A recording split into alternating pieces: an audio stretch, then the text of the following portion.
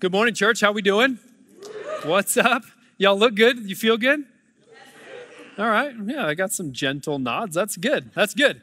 My name's Austin. If we haven't met yet, I'd love to meet you at some point, say hey, give you a high five. But we have been in this series all summer through the gospel according to Mark.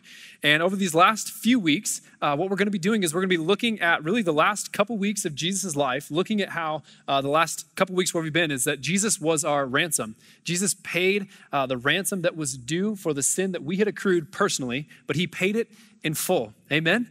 And so we get to sing these songs like your cross, my freedom, your stripes, my healing, because Jesus has paid the debt entirely. The bill has been paid. There's nothing else that we can add to it at this point. If there was still sin that we could add to it, the grave would still be occupied. But the grave is empty, knowing that we know that the payment has been made in full and it's done. Last week, then, what we talked about was that Jesus didn't just come to usher in this kind of new age of religion, but what he came to bring was spiritual renewal.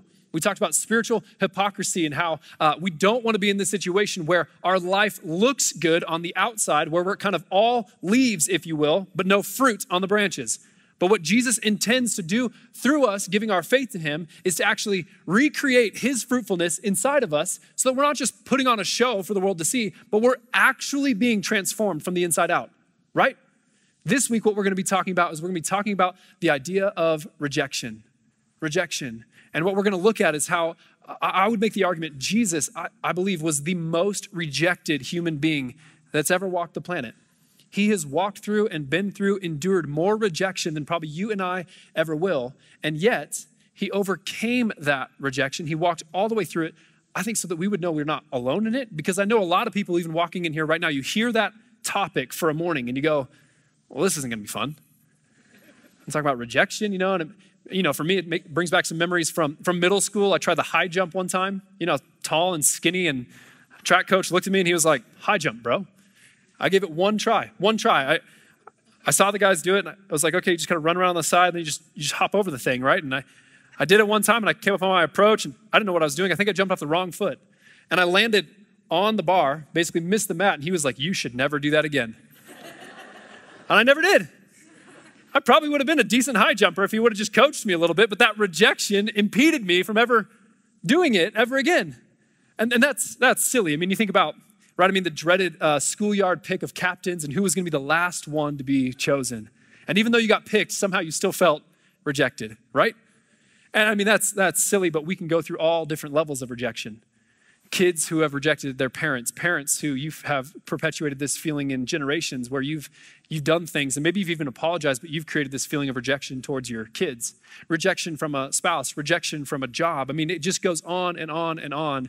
And what we're going to hopefully do today is not just wade into this topic just to bring it up and point it out, but hopefully to find some freedom from it today. And so we're going to look at first how Jesus endured so many different kinds of rejection. So we're going to go throughout Mark in a few different places, but we'll start with Mark 8:31. If you have your Bible, you can open it up and we're going to flip around through Mark and it's going to be on the screen if you don't have it with you. Mark 8:31 says, and he, Jesus, began to teach them that the Son of Man must suffer many things and be, say that word, rejected by the elders and the chief priests and the scribes and be killed. And after 3 days, rise again.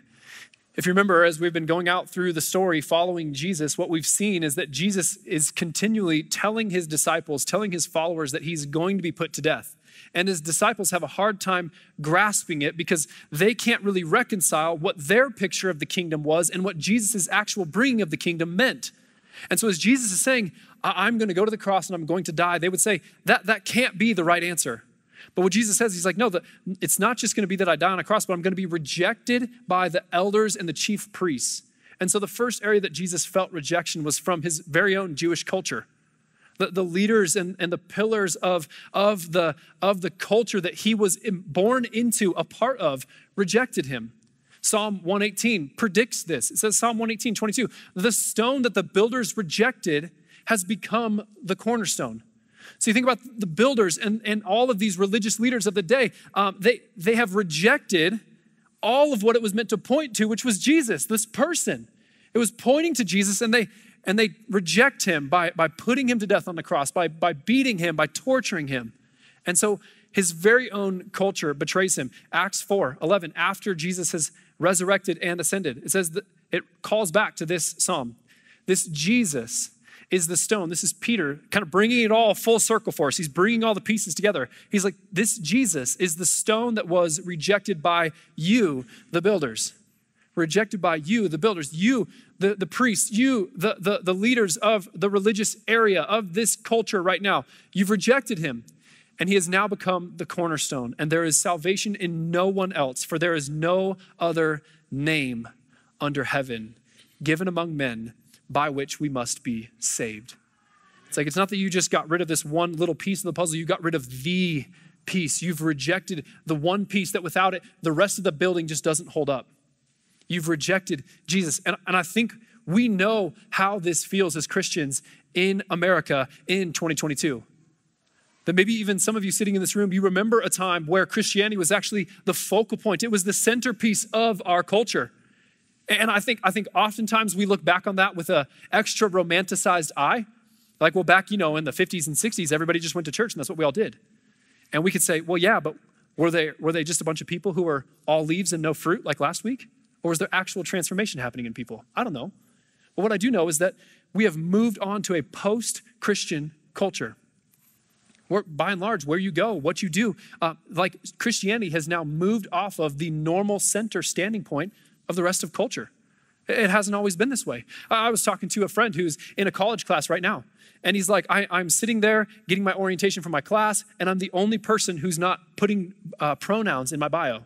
I'm the only person who's not, and it's this proof that everything around us is just shifting and it's moving and it's tilting off the axis that maybe it once did orient itself around a little better, where culture used to be way more accepting and way more normative around Christianity. We've now moved off into this place where we as Christians, I think, feel a bit rejected by the world around us. We do. We recognize that, and maybe we were never the cool people to begin with. We can acknowledge that, right? I mean, that's okay. I don't think we're here to be cool. We're here to be holy, yeah? But I think we've lost a little relevance. We've lost a little bit of the attention. We've lost a little bit of the influence. And we feel that. We feel that rejection. Even the way it affects the way we gather on Sunday mornings, where we know not everybody else in the world is doing this right now. Not everybody else in our world is doing this right now. Amen? So Jesus faced rejection from the culture, and we face rejection from the culture, but Jesus also faced rejection from the crowds. So Mark 15, now we're back into the story where we've been the last couple weeks, where we're now in the last week of Jesus' life. It says, now at the feast, there's this custom, there's this tradition at the Passover that the high priest would get to excuse one criminal. One criminal would be brought in and he would get to pardon them from the punishment that they were due. And so at the feast, he used to release for them one prisoner for whom they asked, the crowds that had gathered. And among the rebels in prison who had committed murder in the insurrection, there was a man named Barabbas. There's a man named Barabbas. He was a murderer. He'd led an insurrection, so he'd led a rebellion against the establishment. He was stirring things up. He was caught. He was put in prison. He was guilty. And at this time, the priest gets to pardon somebody. And so they have Barabbas here in the crowd, and the crowd came up and began to ask Pilate to do as he usually did for them. And he answered them, saying, do you want me to release for you the king of the Jews? Mind you, he has Jesus right here, and he says, do you want me to release him? He's innocent. As far as I'm concerned, there's no blood on this man's hands. He has done nothing wrong. And yet you are thirsty for blood right now to kill him. And so they come to this moment of the feast, and they're saying, okay, now we get to release somebody. I have this guilty murderer, and I have this innocent person. Do you want me to release him, the innocent one? And what do they say? For he perceived that it was out of envy that the chief priests had delivered Jesus up. But the chief priests stirred up the crowd to have him release for them Barabbas instead. They release Barabbas. They're crying out, release Barabbas. What do they chant out to Jesus? Crucify him, kill him, put him to death, release for us Barabbas. And the weight, if you could have been there in the moment to be Jesus, to have this whole crowd that you didn't come to be served by them, but you came to serve them and give your life as a ransom for many, as we already read in Mark. He's here to give his life for them, to serve them, to bless them. And they cry out, kill him. Put him to death, kill him, release for us the murderer instead. He felt the rejection of the crowds. Many of you feel rejected by the crowds. Maybe it's at your school. You're a Christian, you're going into a school place right now, and I think intuitively we know I could be the person that prays with other people at school, but we don't. Why? Because we fear rejection from the crowds.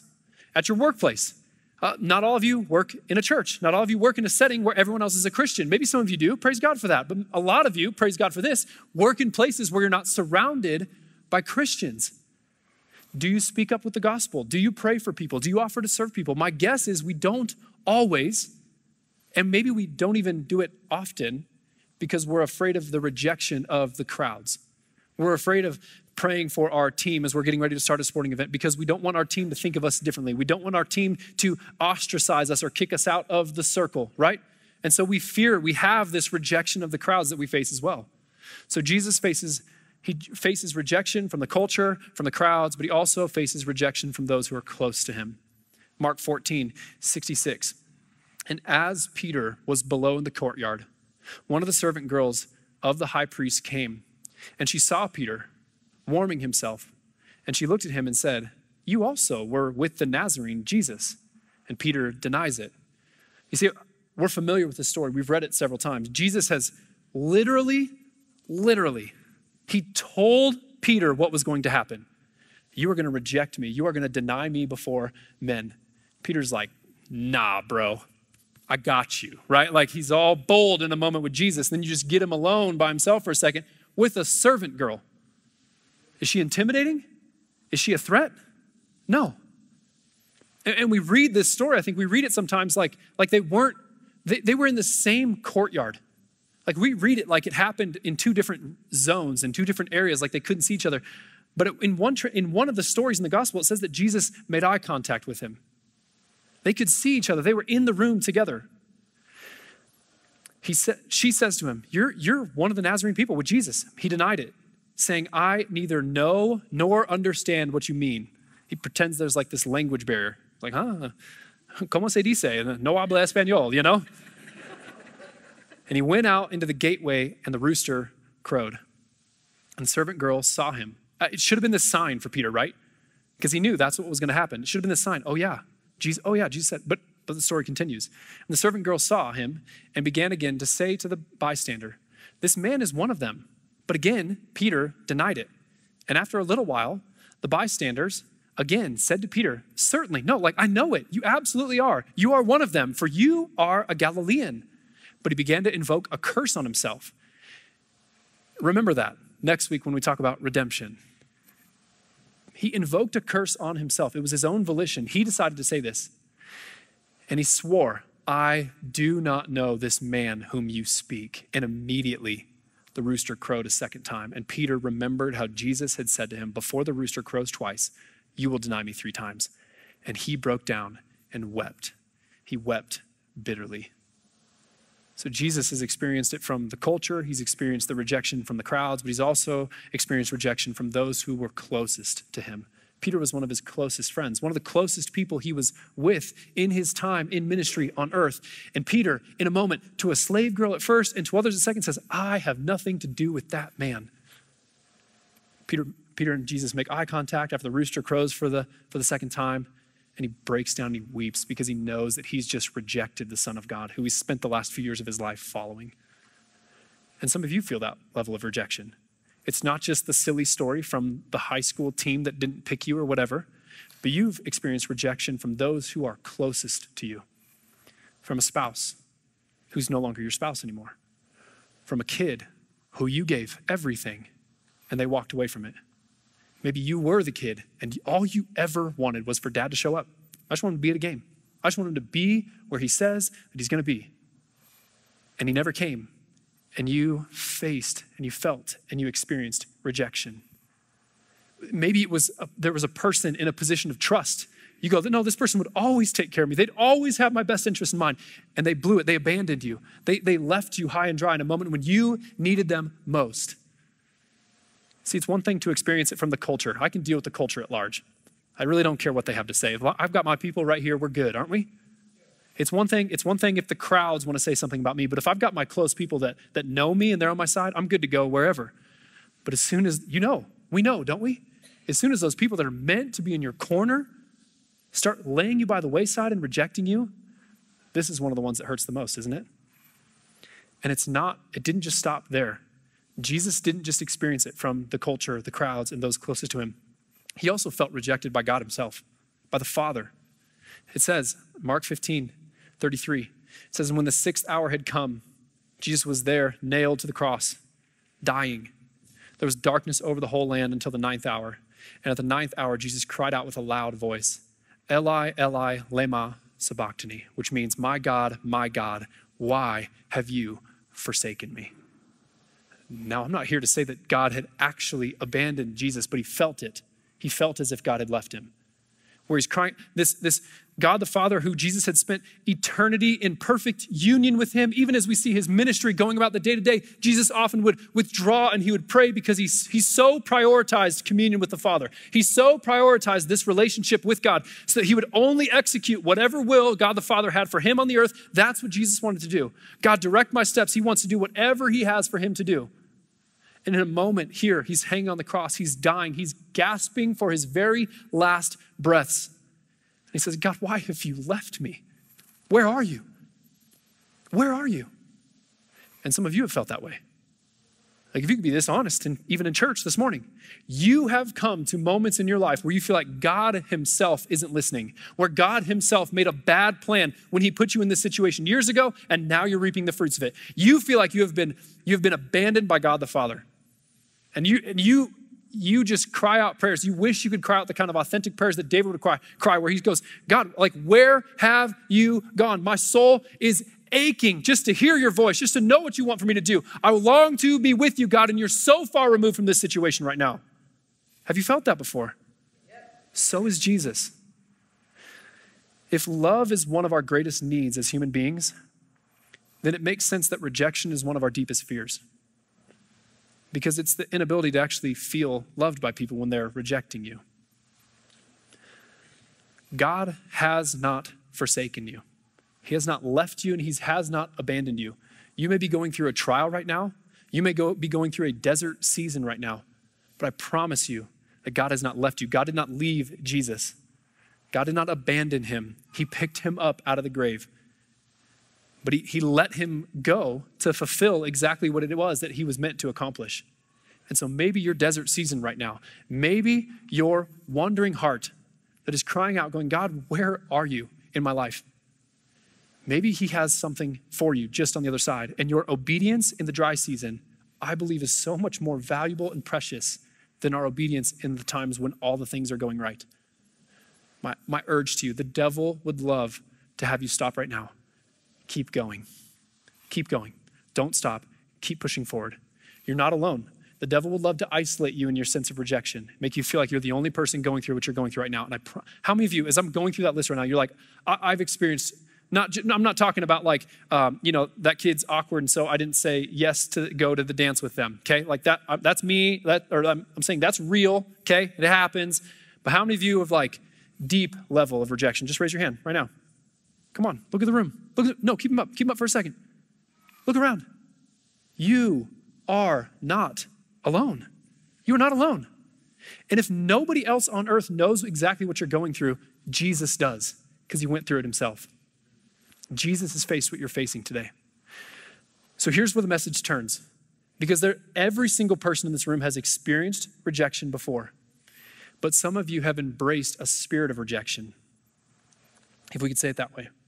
Like it's one thing to experience it from time and time again, from the coworker, from the spouse, from the kids, from this, whatever. It's one thing to experience rejection. It's another thing to anticipate it at every turn.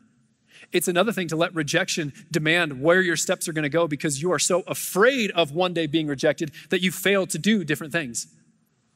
How many of you know, if you've embraced a spirit, a posture of rejection, you are failing to connect with certain people because you're just saying, oh, well, if I connect, then they're just going to reject me at a different point.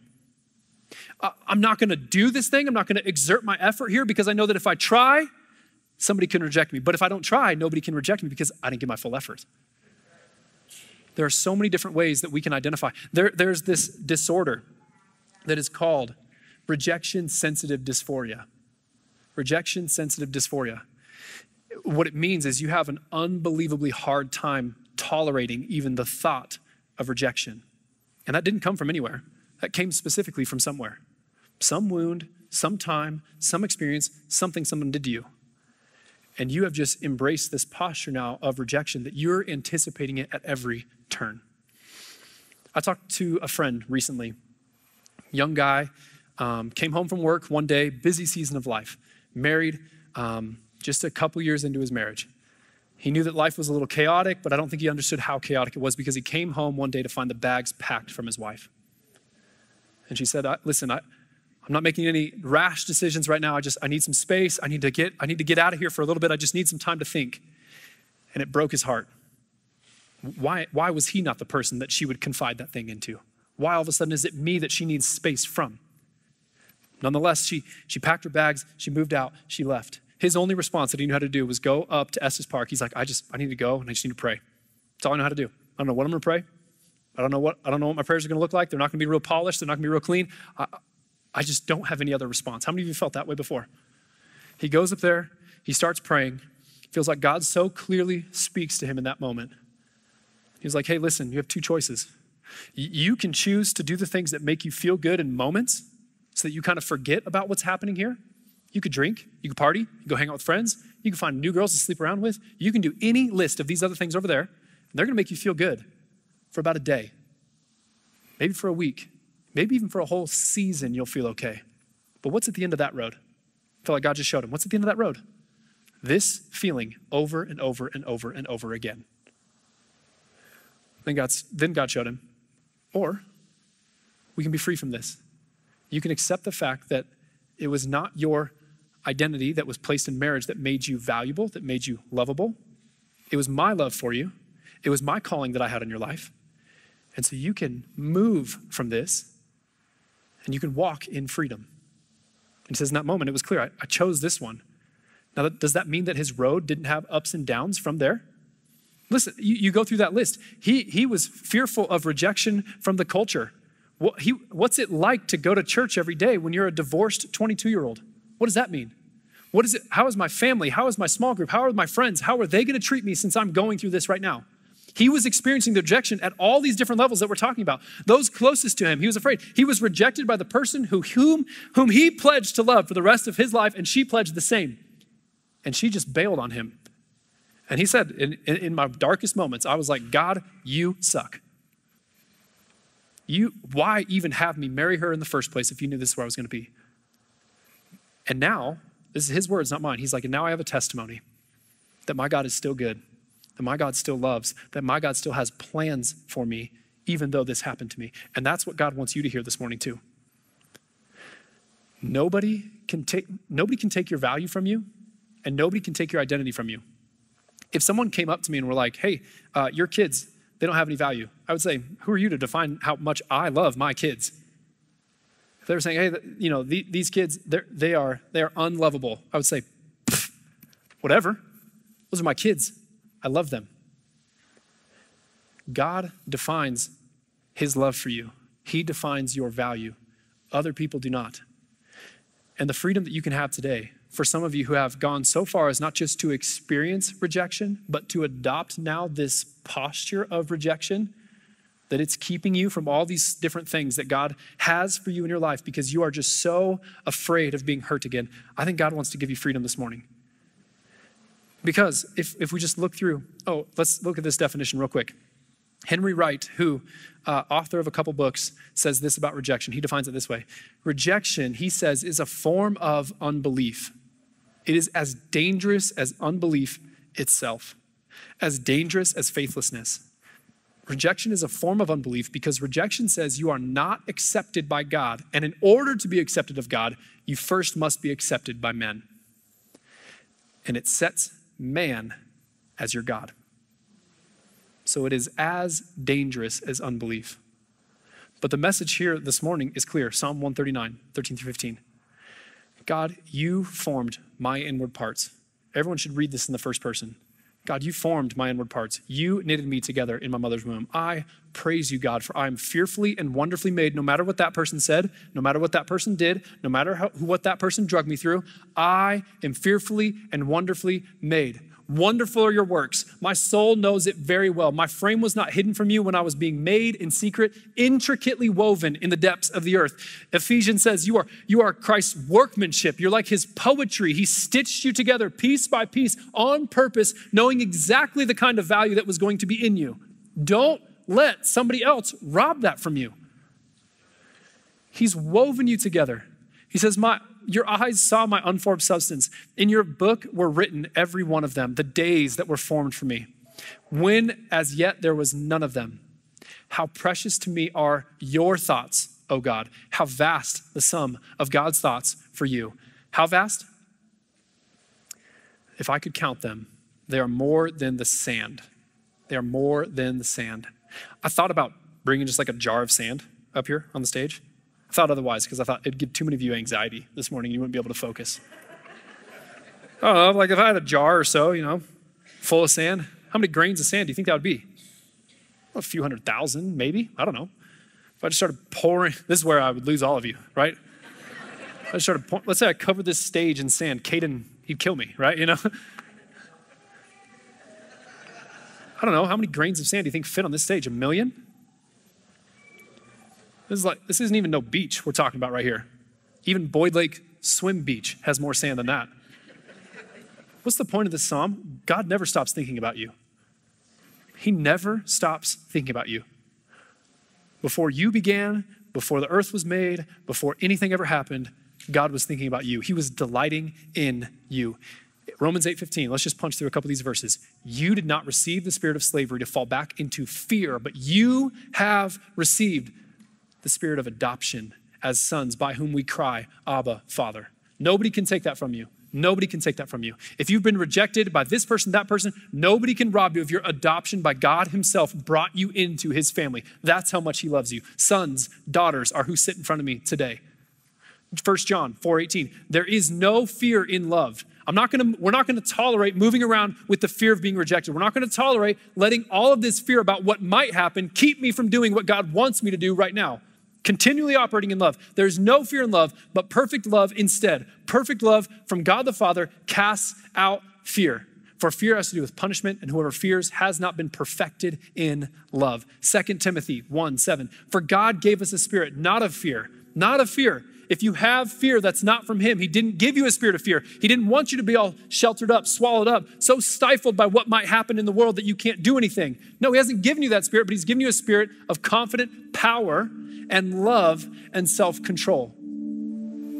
This is what God wants from us. Ephesians 2:18. We talked about this at the group mixer last week. For through him, we both have access in one spirit to the Father. So then you are no longer strangers and aliens, but you are fellow citizens with the saints and members of the household of God. You feel like you don't belong in church. You feel like you don't belong to a family. Welcome home. Welcome home. Like you belong here. There is no, Katie just read it, right? We're not going to boast in anything in this room except for Christ. So maybe my rejection hasn't looked like your rejection. Maybe your rejection's been terrible. You know what you need? You need a family. You need a family. You need some people in your corner who are going to see the flaws in your life and they're still going to love you. They're still going to show up for you. You need to keep reminding yourself of Psalm 139. God has had a plan for me long before any of this junk ever happened in my life. And that plan is for good. He keeps thinking good things. He formed me on purpose. He made me on purpose. He brought me to this moment on purpose. And he's not going to leave me now because look at where he's brought me from. He's not going to leave me here. The other thing that I think we can do is the opportunity to just repent from and renounce the agreement that we've had in our mind from just continually defaulting to rejection. So we're going to move to a time of communion, but before we jump right into it, I just want to create a space and an opportunity here for you to just repent and to just turn away from this posture that you've assumed, thinking that everyone's just going to keep rejecting you. So if everyone could just, around the room, if we could just kind of close our eyes. And if it's landing for you, I would just posture yourself to be expectant that you would receive right now. Put your hands out in front of you. Put your hands up, whatever you need to do. And we just cry out, Father, we come to you in the name of Jesus. By his blood, we have confidence to call out to you in this moment. God, we recognize where we have agreed with, and we take responsibility for the places where we have accepted the rejection that's happened from us as our primary identity. And we've made rejection our primary operating system. We recognize where that's happened and we take responsibility for it. And not just in our own life, but in the generations before us. Maybe dad did something to us, and his dad did something to him, and his dad did something to him. And I pray right now that the generational curse that is falling on people would cease in Jesus' name.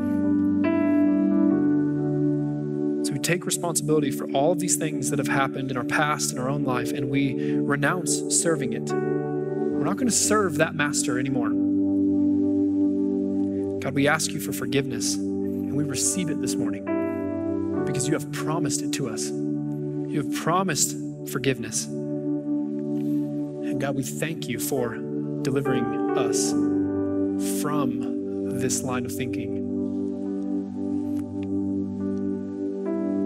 Jesus, we cast all of that agreement out, and we just acknowledge that we have been ransomed. The payment has been made, and we receive the spirit of adoption this morning by which we cry out, Abba, Father. God, you have forgiven us. You have cast our sins as far as the east is from the west. You have given us a spirit of power and of love and a sound mind, God. We don't want to operate out of rejection anymore. And so, Holy Spirit, would you come? Would you fill us up? Would you empower us this morning to continually remind our hearts of the things that you've already declared to be true? Jesus, we come before you desperate this morning. It's in your name we pray. Amen. During worship, I was just kind of thinking of this verse out of Hebrews 12.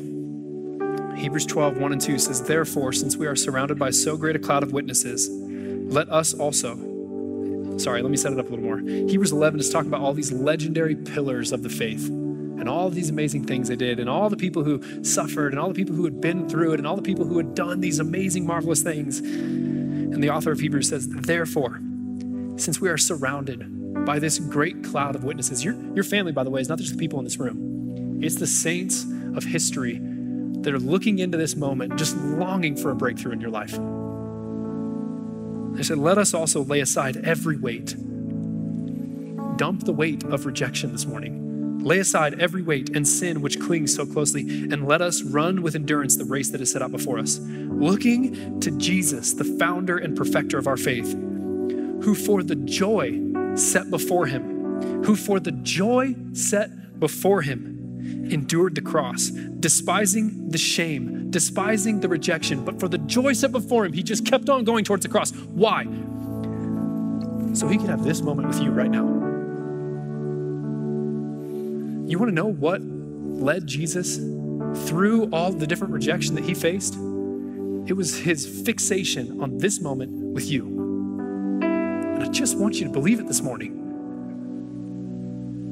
You've been rejected time and time again. You've had people let you down over and over again. But this moment when we come to the communion table and we receive the fact that no, he made a way, not just so that we could look back and remember him, but so that we could encounter his presence right now.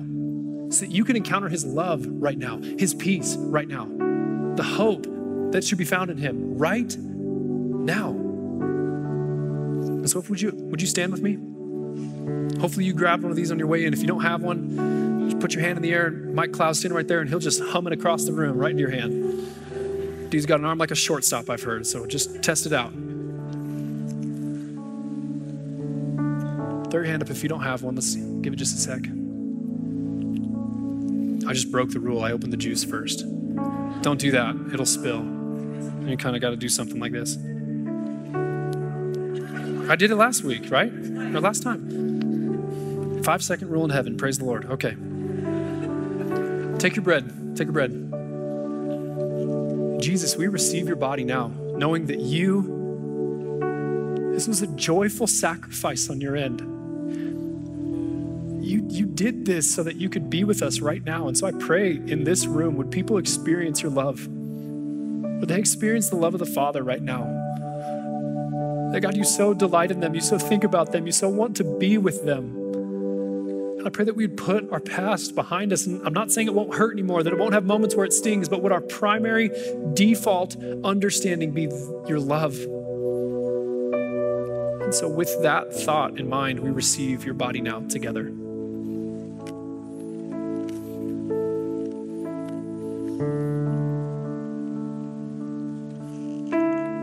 And God, we take the cup, knowing that this represents your blood.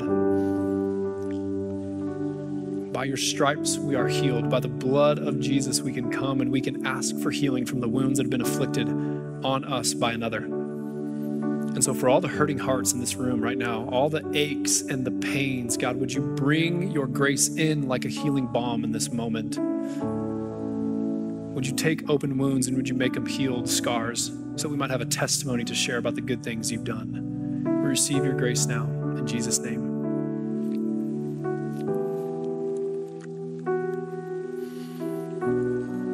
Lord, we thank you for today. I know this is a lot. It's a lot to go through. It's a lot to journey into emotionally. But by the power of your Spirit, we can walk out of here and we can begin to experience the life transformation that you have for us. We can step out of this room experiencing your new life this morning, God. And so I pray that as we leave here, would we not make decisions counting on people to fail us, but would we make decisions knowing that you never will? You will always be by our side. So whether we're going to work or whether we're going to the soccer field or whether we're going back to the office or the school, wherever it is, God, would you be with us and would your presence alone sustain us? It's in Jesus' name we pray. The church said, amen. Amen.